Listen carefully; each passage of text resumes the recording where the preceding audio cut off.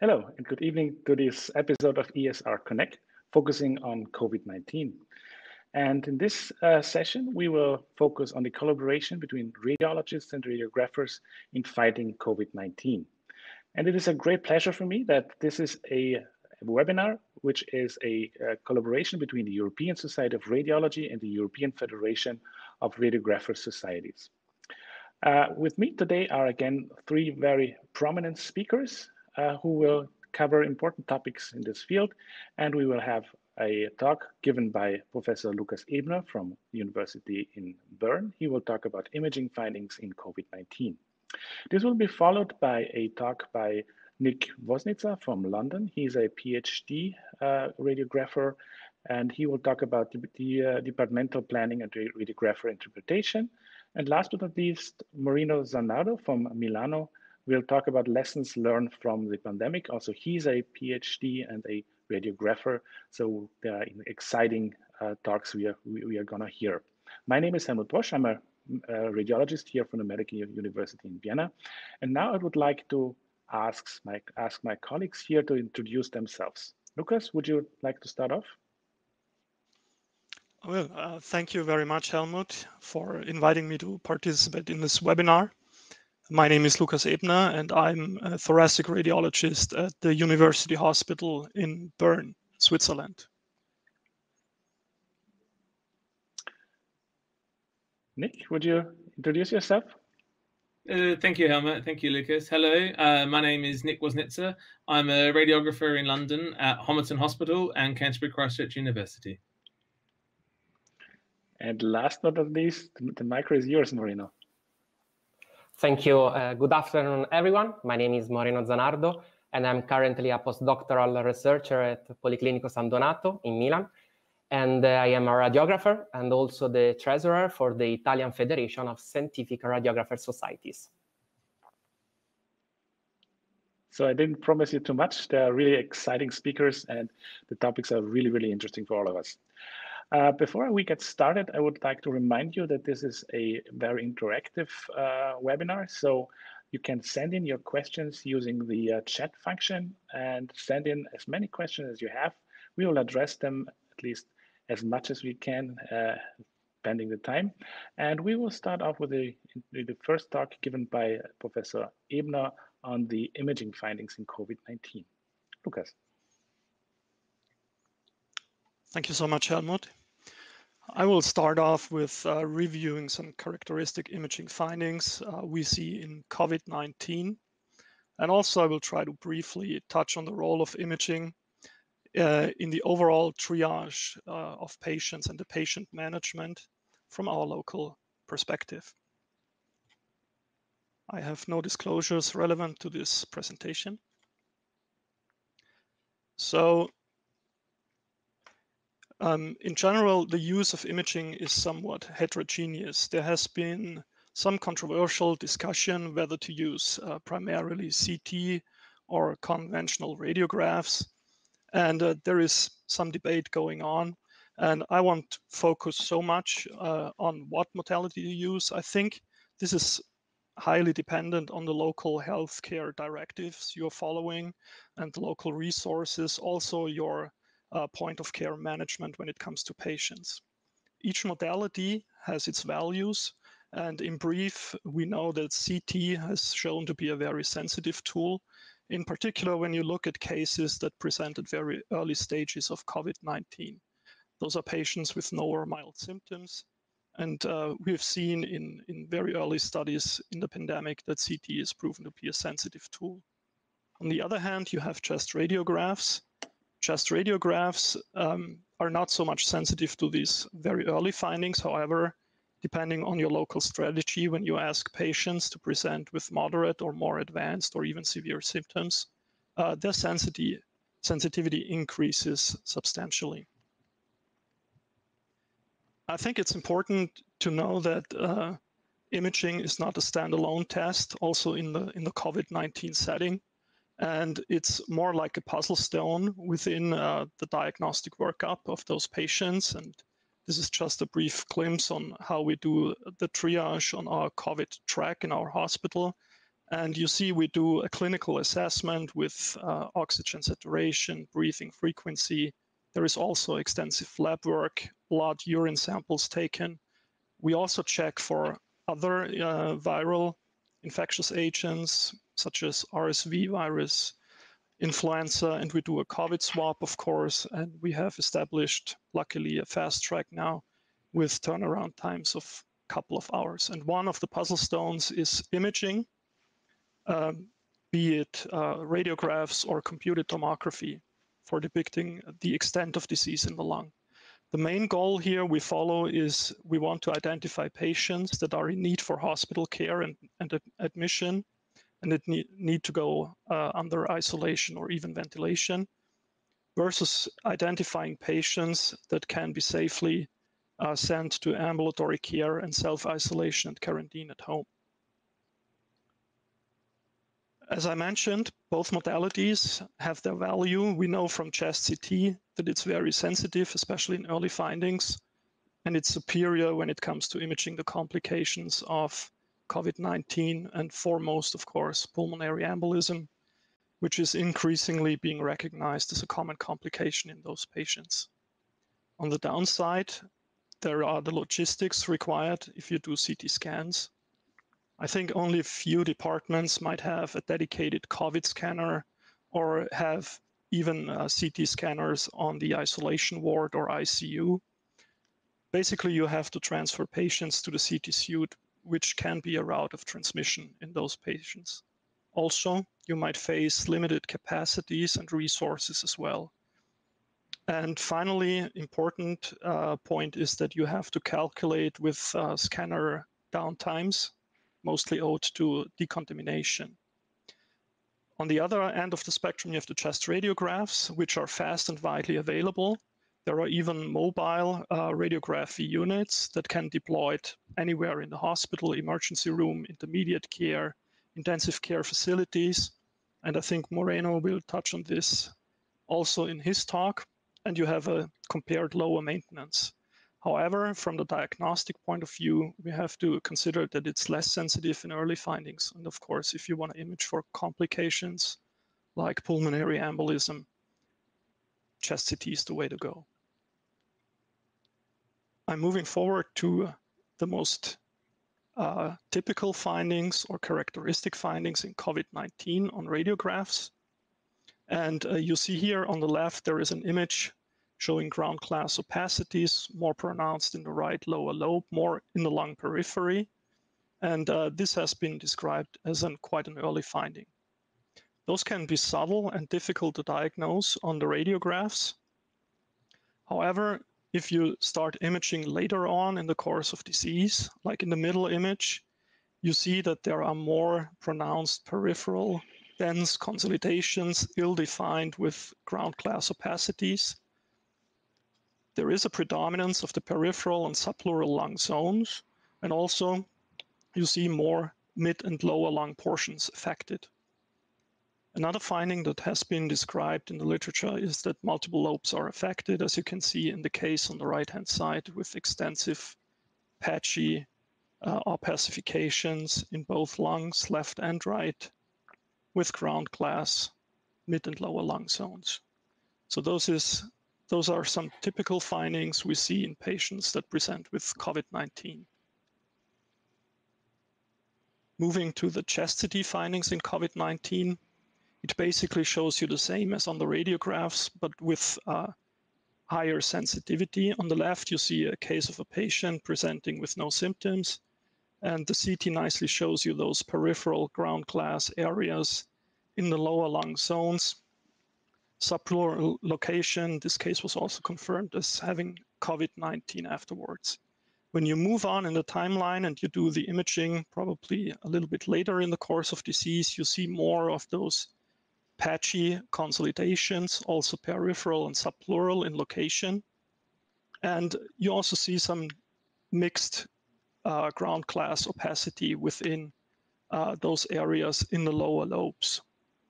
Also, you might see here in this case, in the middle lobe, there are those perilobular consolidations, patch-like and some like more arcade-like consolidations. And those we would describe as areas of organizing pneumonia, which has been described in COVID-19. In the image on the right-hand side, you see a patient with crazy paving pattern. The crazy paving pattern is defined as areas of ground glass attenuation with inter- and intralobular septal thickening here in the upper lobes. Typically, it has been described that COVID-19 cases do not exhibit pleural effusions or lymphadenopathy. If you use CT in more advanced cases, from my experience, especially if patients suffer from acute respiratory distress syndrome or they have superinfection and pneumonia, then you might find some pleural effusions, usually moderate, so don't be surprised. And of course, an important complication I mentioned earlier is pulmonary embolism. This is domain of CT, and this is increasingly recognized as an important complication in COVID-19 patients. Now I move on. I want to share a couple of cases with you. We see them almost on a daily basis. This is a patient presenting with dyspnea and cough. The patient had no fever at presentation. However, the oxygen saturation was considerably low. And on the top left, you see the initial radiograph, and this is somewhat an odd-mini finding in COVID-19 patients. You see those patchy opacities, consolidations. There is some ground glass, mainly in the lung periphery, and with a predilection of the mid and lower lung lobes. So this is something we would report as infiltrates that could indicate COVID-19 pneumonia. In this patient, we see a follow-up. The patient developed acute respiratory distress syndrome and septic shock. There was a superinfection with Staph aureus. This is also depicted in the CT scan on the bottom left. Here you see those dense lobar consolidations with air bronchogram and diffuse ground glass opacities. What was pretty remarkable in this patient was that there was a relatively fast clearing of those infiltrations in the lungs, as you can see on the radiograph follow-up on day 10. Here's a patient, 67 years old, with advanced findings in COVID-19. And the patient reported that he was in close contact with an individual that was tested COVID-19 positive. And the patient felt kind of sick for at least 5 days, cough, and oxygenation was low.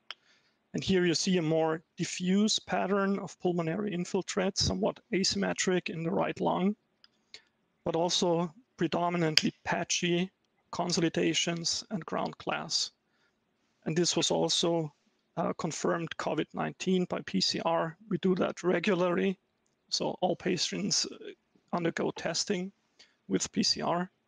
And you see during the course of disease, patient required mechanical ventilation, and those infiltrates are quite persistent. There's a last case I want to share with you. This is a 64-year-old patient who reported to have fever for 5 days. There was a syncope for unclear reason, and he's presenting to the COVID track with otherwise no symptoms. And what you can see here is that there are very faint peripheral patchy ground glass opacities, especially in the right lung. And I think it's relatively difficult to appreciate on these images. They look more impressive on the workstation. However, this was reported eventually positive for COVID-19, and this was confirmed by PCR testing. And what you can see here on the follow-up is on day 5, the patient condition worsened. there was a decrease in O2 saturation. And we did another X-ray now showing the more typical appearance with bilateral peripheral patchy consolidations, ground glass in a mid and lower lobe lung predilection. And unfortunately, also this patient required mechanical ventilation. And you see on the CT image on the far right, the extensive amounts of ground glass and consolidation, mainly in the lower lobe, but diffuse ground glass there. And this brings me almost to the end of my presentation. Probably two resources I found really helpful are the consensus statement by the ESR and ST, also the consensus statement by the Fleischner Society. Also, many publishers made their COVID-19 related research open access to browse. And finally, I want to draw your attention to the EuroRad database, also supported by the ESR, housing a huge collection of COVID cases to familiarize yourself with the findings. Thank you so much. Stay healthy, and Helmut, back to you. Yeah, Lukas, thank you very much for this beautiful overview on imaging findings in COVID-19. We already got a number of questions, and I would like to invite all of you to send in more questions, as these experts are now really happy to take your questions. We'll focus now, after this first presentation, more on imaging findings, and the management will be discussed later after the other presentations as well. Lukas, one question which came in and is really important. You mentioned the CT has a major role in patient management, but what would be the indication for you to send a patient to CT? Because the problem we have is you need to transport the patient. You have to disinfect or to clean the CT. So that's quite a task to do. So what are the indications? Do you have any strict indications, or are you relatively flexible here? So first, I have to say, in this kind of situation where we're all dealing with something not fully understood yet, we have to all be flexible to some degree. But of course, we have certain guidelines and SOPs we follow. Mainly, it depends on if this is an outpatient presenting on the COVID track, and if there are any complications suspected. For instance, patient has really bad overall status, desaturations, and probable comorbidities. Those patients might require CT scans right away. Also, in these cases, if the patient has to be administered to ICU and prior to intubation, we use a presumptive CT diagnosis of COVID-19 for these patients for screening, as you will.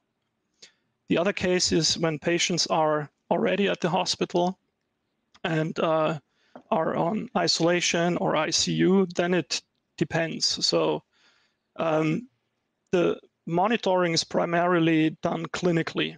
If there is, for any reason, an unexplained deterioration of the patient or there is suspicion for PE, we do CT scans.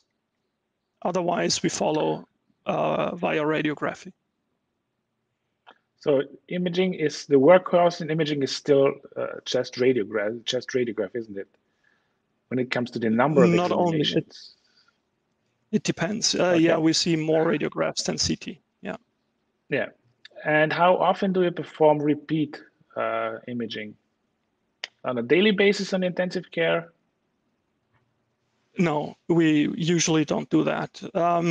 This all depends on the overall clinical status. If there is no substantial change, we don't do imaging.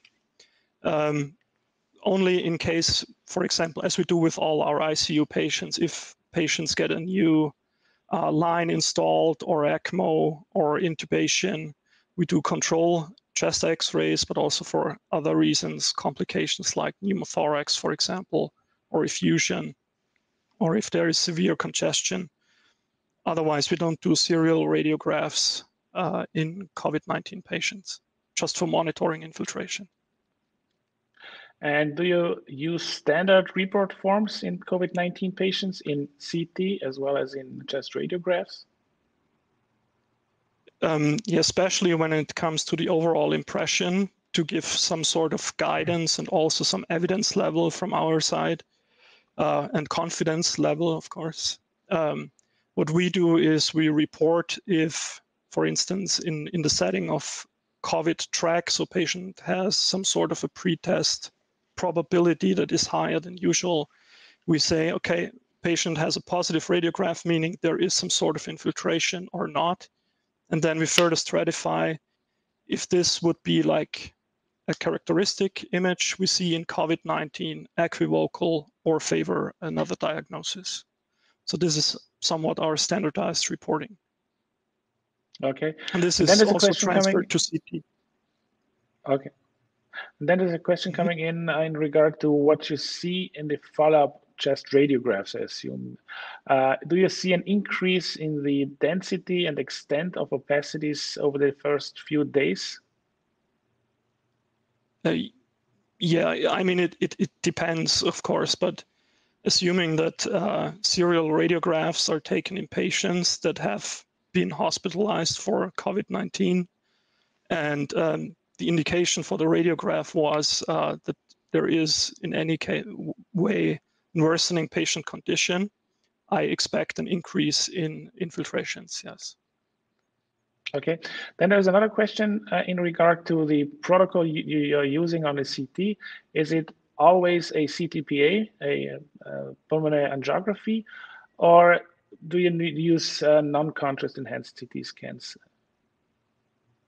Yeah, this also kind of depends. From my experience, when the pandemic started and in the early phase, we did more non-contrast scans simply for checking the infiltrates and give an estimation of the disease extent. But now that our procedures also get more refined, I realized that we do more and more CTPE studies because this is one of the main reasons we get referrals to CT to exclude CTP, pulmonary embolism. Yeah. Yeah. There's one question we mentioned that there's a problem that you have to transport patients to the CT. Is there an option to bring the CT scanner, a mobile CT scanner, to the patient? So the critical thing is we don't have a mobile CT scanner. So could be, yes. Interestingly, I had conversations with representatives from China, and they have their own, in the huge centers at least, dedicated ICU scanners or scanners on the isolation ward, minimizing the route of transmission. Yeah, but then there's the other problem that you have the substantial amount of radiation you have to shield. And at least in our center, the intensive care would be not be equipped to do that. I think in your center it would be the same. No, neither. I think we move on to the next presentation. There are more questions, which then I will address to all of you in later on. Nick, would you be so kind to give your presentation? Thank you, Helmut. As I said, so my name is Nick. I'm a radiographer in London, and I'll be looking through how departments can start planning the post-pandemic, but also exploring the role of the radiographer in the pathway. The British Society of Thoracic Imaging have been very engaged and very proactive within the COVID crisis, recognizing the key role that imaging, and in particular chest imaging, is playing as this pandemic unfolds. Was made to help guide both clinicians, radiographers, and radiologists about the best use of imaging. And as Helmut was indicated during the introduction, the chest X-ray is really the workhorse of imaging within COVID-19. Mobile radiography is proving essential, both because patients are critically unwell, but also, as Lukas mentioned, trying to minimize that transmission risk to patients and to staff. Radiographers are really finding themselves at the front line of managing this pandemic. Considerations as departments start moving from sort of pandemic to post-pandemic phase. The prevalence of COVID-19 is fortunately decreasing. maybe not as quickly as we would like or we would hope. But just from my recent clinical experience, we're starting to see normal chest x-rays again, which is nice to see, but also non-pathology. I think one of the things is that we need to think about how we begin our sort of our business as usual, our normal healthcare, how we can return some services. It needs to be phased. I think one of the critical things I read last night was that, are we reinstating or are we reinventing healthcare? Should we use this reset to actually look at what we do, how we do it, and the optimal pathways? But it will need to be phased, and we'll need to protect staff and patients and make sure that we maintain sufficient capacity in case there is another wave. As patients, as we move to outpatient imaging and cancer screening services, we will need again to look at patients at first attendance that may have symptoms in keeping with COVID-19. During the pandemic, I think it was assumed that everybody presenting to a hospital was a potential patient, but we'll need to look again at the first point of contact, which is often the radiology reception staff, to look to make sure that they don't have any worrying symptoms. This could also be done during pre-triage telephone call prior to appointment.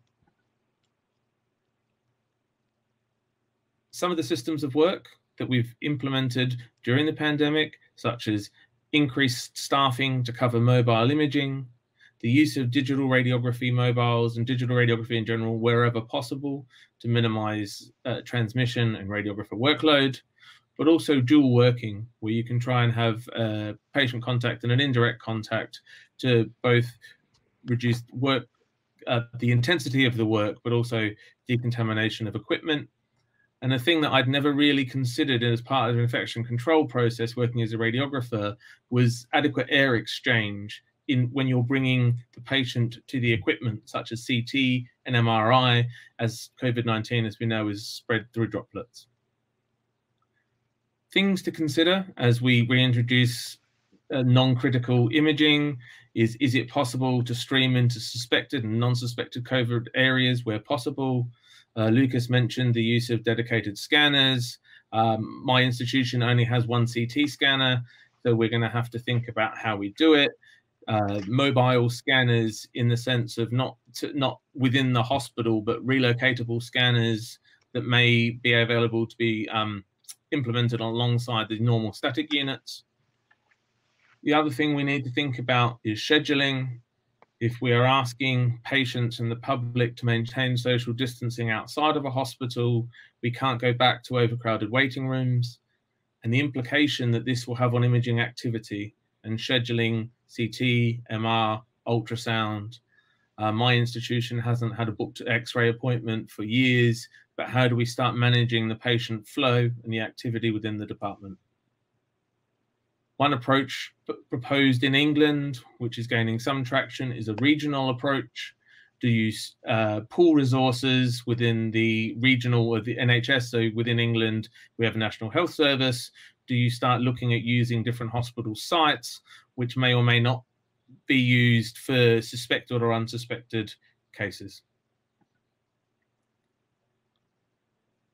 Moving on to the second aspect of my talk, which is radiographer image interpretation. For background, I'm a reporting radiographer, which means I've undertaken extensive postgraduate training and I report chest x-rays, skeletal x-rays, and neonatal x-rays. So this is an area that's both my clinical practice and my research. Radiographers are generally the first healthcare practitioner to see any diagnostic imaging. They're at the front line with the patient and the image. It's essential as we move out post-pandemic into recovery for radiographers to be able to identify and triage imaging suspicious for COVID-19 for an immediate report. This is especially of interest in cases where imaging is performed other than for the investigation or evaluation of COVID-19. Examples are lung bases on CT abdomen, chest x-rays done for other reasons. We need to make sure that radiographers are supported with appropriate education to identify red flag findings, to make sure that the patients have appropriate treatment, management, infection control around the reduced transmission risk, especially given the well-documented cases of asymptomatic spread, to identify cases for a fast-tracked, preferably immediate radiology report while the patient is still in the department, and then the appropriate level of equipment decontamination. One possible imaging workflow is to stratify symptoms triage at time of referral, at time of presentation to the imaging department, and then within a suspected COVID stream, appropriate radiographer PPE, which will be covered by Moreno in the next talk, dual working and equipment decontamination. For non-suspected COVID-19, appropriate PPE as well, but also the radiographer interpretation of the initial findings, not a report, but a triage decision based on suspected or unsuspected, and an appropriate radiologist review if required. Thank you. Thank you very much. It's really interesting and also comforting to see that we all struggle with the same problems nowadays. And one of these problems nowadays is how to get back to the to what we had before, and how can we get back there. So how long do you think it will take us to go back to normal, considering that we are still living in this uncertainty that we don't know if there's a second wave coming or the prevalence is still quite high? So where do you see us now in months from now? Oh, that million-dollar question. Yeah. I don't think nobody knows. I think there's some growing evidence which is actually saying that delayed diagnosis and death from other causes is a significant factor. I think we need to, as I said during my talk, we don't need to reinstate services. We need to reimagine services. Most places now have no waiting, no reports. Everything's been put on hold. So is this the opportunity to actually take a clean slate, a fresh piece of paper, and start designing imaging investigations the way that we would ideally, in an ideal world, how would we design a service? How would imaging fit in a patient pathway, rather than just automatically the reflex of we need to do everything the same that we've always done? So I don't think timing can be guessed, but I would like to, out of adversity comes opportunity, and I think that's my message. I really love that view. That this is also an opportunity for us to improve for the future. There are a couple of questions now. What do you mean by dual rad work? Could you just go back briefly to that? Yes, and I think Moreno will touch on it recently, is using two radiographers to perform imaging and examinations for cases of suspected or confirmed COVID-19. This allows one radiographer to position the patient and another radiographer to position the imaging equipment, often a mobile X-ray unit. It allows efficient working. It hopefully reduces cross-contamination, although obviously you're using hand washing and PPE, but it also reduces the physical burden on the radiographer, having two radiographers performing a mobile chest X-ray, which can be at times challenging and physical.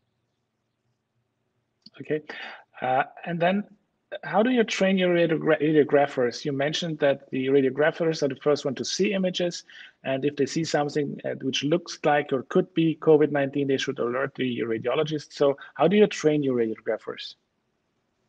Okay, so I trained in Australia 20 years ago, and even then the basics of image interpretation was covered in the undergraduate training program. And I recognize that worldwide, in Australia, in the UK, and Europe, there's different levels of image interpretation training at undergraduate level. I think postgraduate or in post, once radiographers are qualified and practitioners, it's very much a collaboration between the radiologists, the senior radiographers, and the radiographers. The e-learning for health organization in the UK has fantastic resources which have been made on image interpretation for radiographers and other healthcare professionals that have been made free to access during the COVID-19 pandemic. And how do you train your personnel in your hospital? In my hospital, so for image interpretation, the radiographers have blended support from radiologists who provide the high level essential findings. We have the e-learning program, which I mentioned, and then it's time with people that report. So we have our radiographers come in on our reporting sessions as well. And is this triage you mentioned now becoming less important, or even more important that we are now moving in a time when we don't see that many cases? My opinion is that it's more important. In a pandemic scenario, it's assumed that everybody has it, and or not everybody, that lots of people have it. I think the pre-pandemic and the post-pandemic phases are where the radiographer triage really comes into its own. Asymptomatic transmission is one of the routes of spread. And if people have incidental findings, that's when the radiographer triage will really add value, because it will make sure patients have appropriate management, that transmission risk is reduced, and that the report can be provided as soon as possible. Okay, then there's another question in regard to asymptomatic patients, which is a real problem we are struggling with in COVID-19. So you mentioned that you are streaming your patients into suspected and non-suspected, but there will be a number of non-suspected cases which then prove to be positive. How do you trace them, and how do you make sure that the risk is as low as possible? Again, that's $1 million question, and one that not only healthcare workers but governments are grappling with worldwide, some more effective than others. We are in a position where radiographers are using PPE for all examinations, but for confirmed cases, suspected cases, or those with aerosol generating procedures, they're using a different level of PPE, which is covered, I think, with Moreno up next. I think it's really challenging. It's a disease that nobody's seen before, that seems to be spread asymptomatically or with mild symptoms. I wish I had the answer, but unfortunately, I don't. I'm sorry that you don't have the answer. I would like to get because we are struggling in the same way. Okay, I think we move on now to Moreno's talk, and then we have, again, time for discussion. Moreno, please. Yes, can you hear me? Yes. So I will be glad to present my personal experience on how regular workflow can be maintained in COVID-19 pandemic, and how to keep up precautions in a post-acute pandemic setting. Finally, I will report on our experience on the use of mobile equipment in relevance to providing healthcare in different settings. So, okay, so COVID-19 is continuing its spread across the world with okay, perfect. So with more than 5 million confirmed cases and more than 3,000 people that have lost their lives.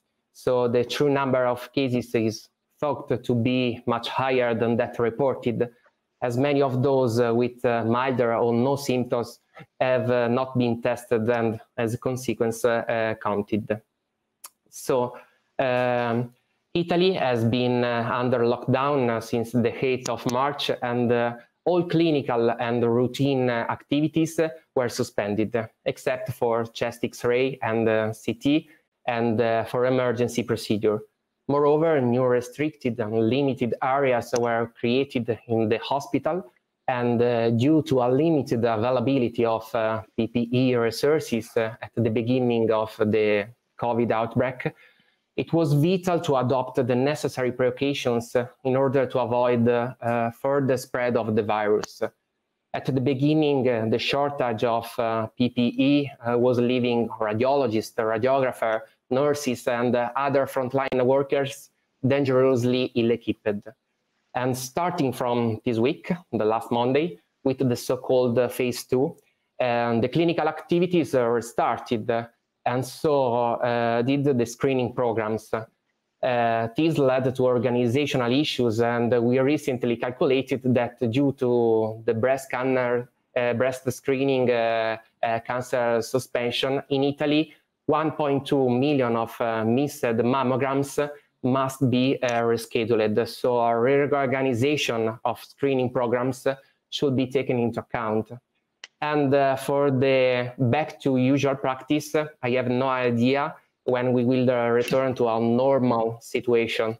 In fact, we will probably have to get our patients used to reconsider the hospital as a safe place and to always participate, for example, in screening programs.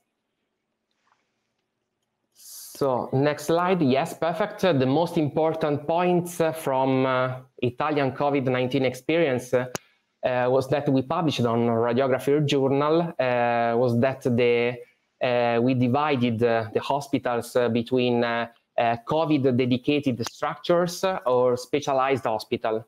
Moreover, we dedicated isolated room for suspected or confirmed COVID-19 patients.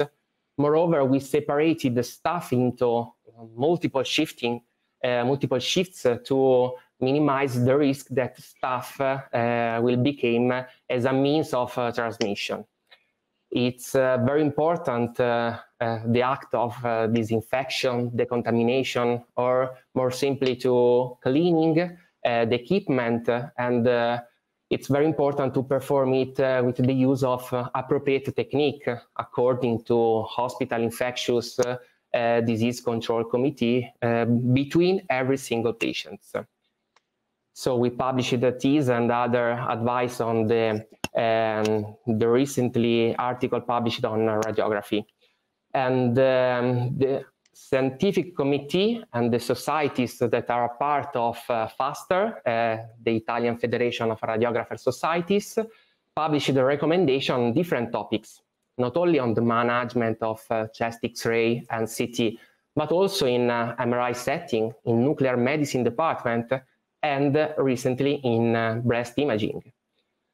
So at our institution, we ensured that all appropriate PPE was available for staff and that the staff were trained in the safe use of PPE based on our local risk assessment and the national and international guidelines.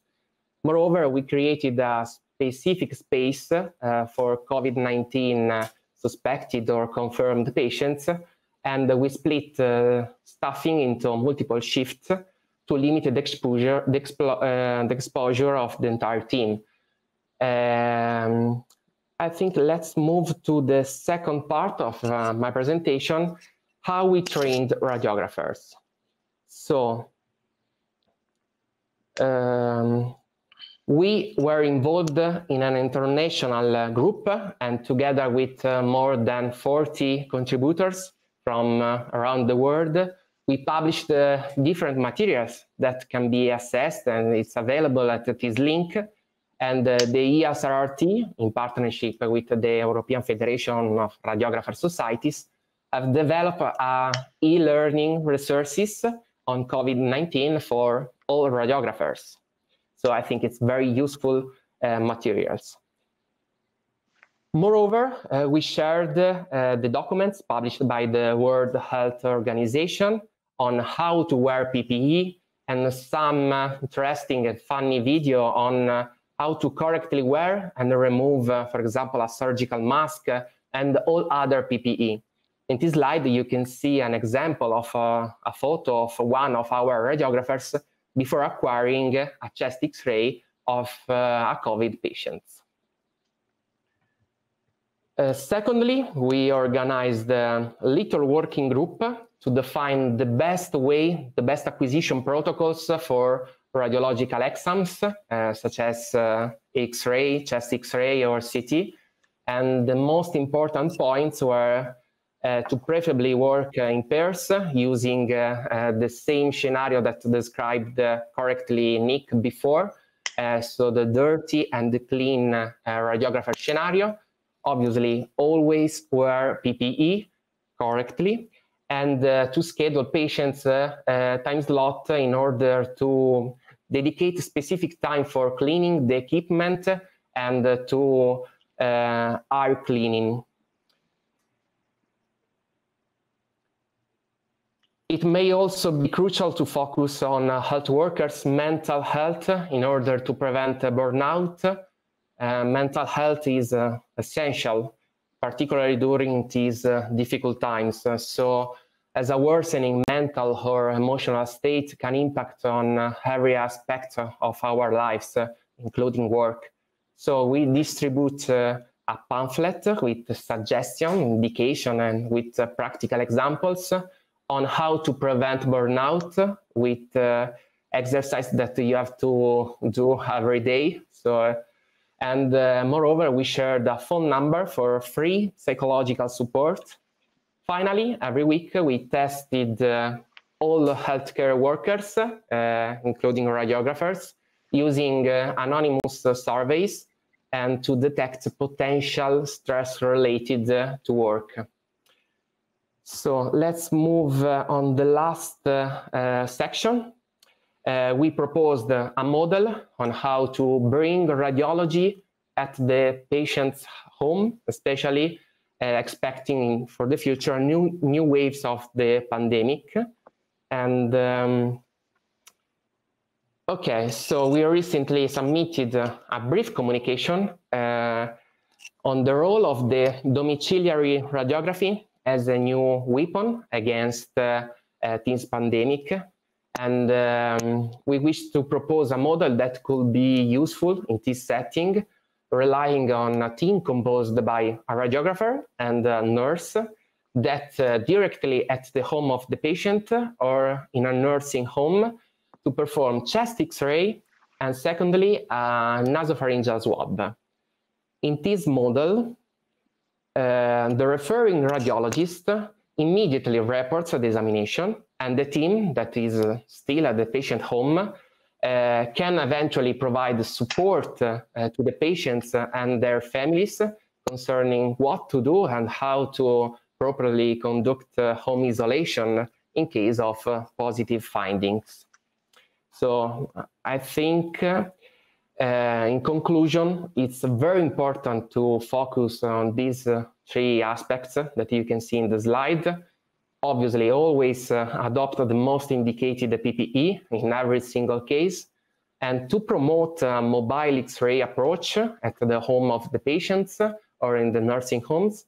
And finally, to take into consideration to prevent burnout, especially for radiographers and all health workers involved as a frontline healthcare. So thank you very much. Thank you very much, Moreno. Really important questions you raised here and topics you raised. You said, you mentioned in your talk that in Italy there are more than 1 million missed mammograms, which now have to be rescheduled. How do you plan to do that in at your institution? Okay, thank you for the question. Yeah, my institution is a cardiovascular hospital and has became a COVID-19 hospital for about 2 months, since the beginning of March. But now we hope to recover. So we started to come back to a normal diagnostic work from the last Monday, but at only 30% of the power. So I think that we have to reconsider that a new solution should be found. Probably we will extend the time dedicated to screening program, or we must work on Saturday. I don't know if the patients can, and we must recover the exam gradually, so and progressively, so not tomorrow, so in the next months. Thank you very much. And as expected, there are questions coming in regard to this mobile X-rays you are performing at home. How often do you do that? And can you a little bit describe your experience in this regard? Okay, yes, I would like to share our experience of my colleague in Bergamo, the center of the Italian outbreak. Our colleague performed, I think, more than 500 chest X-ray in nursing homes or at patients' house. And at the beginning, the nursing homes were not considered as a safe place. So after the general practitioner prescription, the radiographer acquires the chest X-ray, and it is seen by the radiologist in charge, I think in 1 hour or less.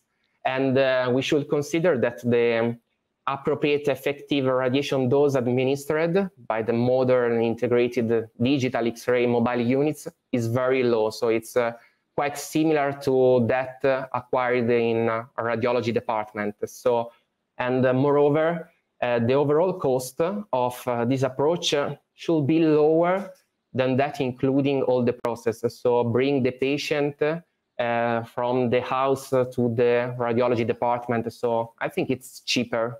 And I think this approach could be very useful, especially to reduce the contamination and the stress for the patient. And in regard to shielding, I assume that you're performing this in normal households. There's no shielding for radiation. Is there any, did they change regulations to allow for that, or is it that the radiation dose so low? I think it's very low, the effective radiation dose, but if you consider the recent statement published by the American Physicists Association on what we should shielding and not, I think they describe that it's not mandatory to shield, especially in this case, because the lead apron could be a source of contamination, and so it's not advisable to shield the patients in this case. And then there are questions in regard to the PPEs. Is it allowed to reuse PPEs and the N95 masks? How is it done in Italy? At the beginning, with the shortage of radiographers and all healthcare workers, so no, I think that now we are we can use every, I think 3 or 4 hours a surgical mask, and we can change it every, I don't know how many patients. Okay. Is it necessary for the radiographers to wear PPEs all the time now, or do you have also patients where you don't use it? That's a question from the audience here. Okay, so I think I don't have the answer, but I think it's very suggested to use always at least the surgical mask.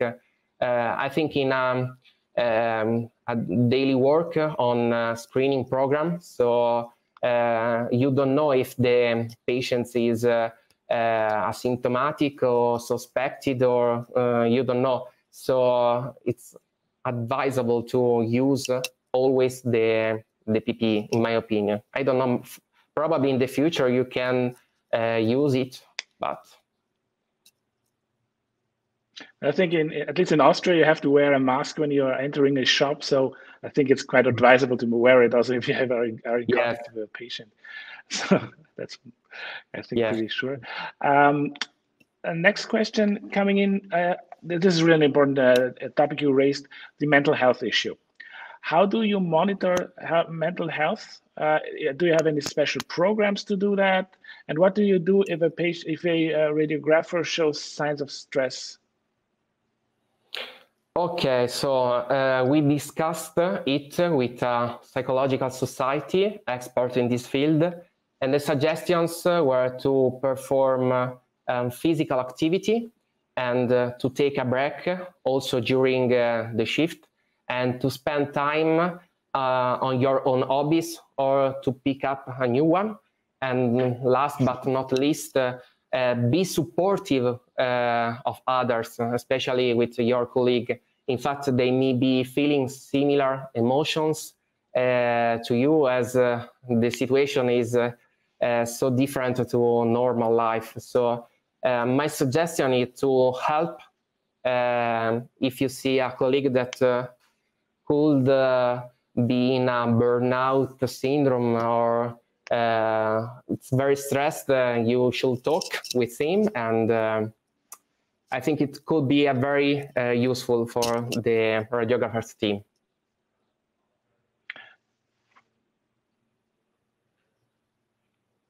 Nick, do you have any special program in your country, in your hospital, in this regard?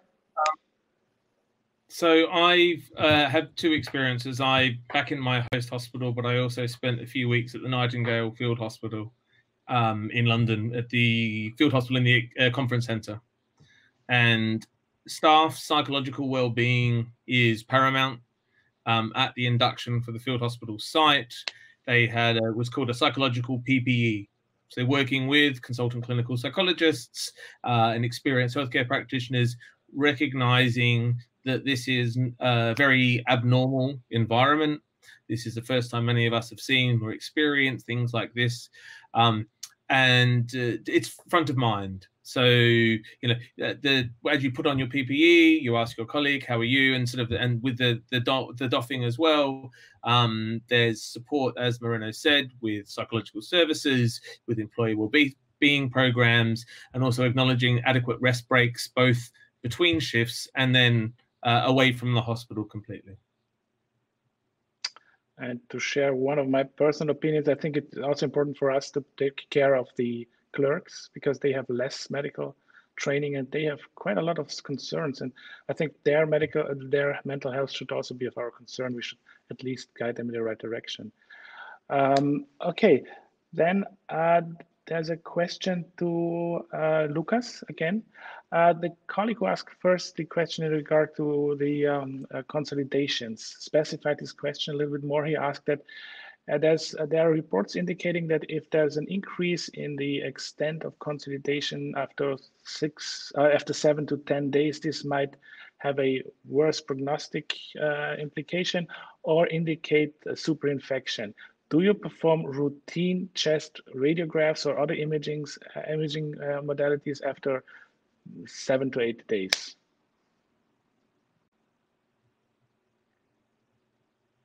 Lukas, we can't hear you. Can you hear me now? Now we do. Oh, okay, I'm sorry. Yeah, so basically we don't do routine imaging follow-up studies. Not after 7 days or 10 days. It really depends on the overall patient condition. Of course, if you see an increase in consolidations or pulmonary infiltrations, this might be some indicator that the overall pulmonary infection is getting worse. You can do a quantification of that, and just, I think it was last week, there was a new study published in Radiology where they did a semi-quantitative assessment of pulmonary infiltrates on chest radiographs using just a stepwise approach in 6 lung zones. And this apparently showed some good correlation with overall patient outcome. But when it comes to the indication for imaging, we do radiographs only if there is some clinical concern worsening patient overall status. And the same applies for CT if there is suspected pulmonary embolism or some superinfection, we might do a CT scan. Does this answer your question? I hope so. I didn't ask it. I just Me gave too. it forward. The next question is to you again. Do you have any personal experience or opinion on the use of ultrasound in COVID-19 patients? So I don't have an experience with ultrasound in COVID-19. There are reports that it might have some value as a bedside test, for example, especially when you think about this typical image in COVID-19 where the lung periphery, the subpleural areas are mainly affected. I can imagine that a lung ultrasound has some merit in this scenario. In our department, we mainly do radiographs and not ultrasound. Thank you. Moreno, there was apparently an issue with the live session now when you answered the question on the reuse of PPEs. Could you briefly repeat your answer here? On the reuse of PPE? Yeah. Yeah, okay, so at the beginning of the pandemic,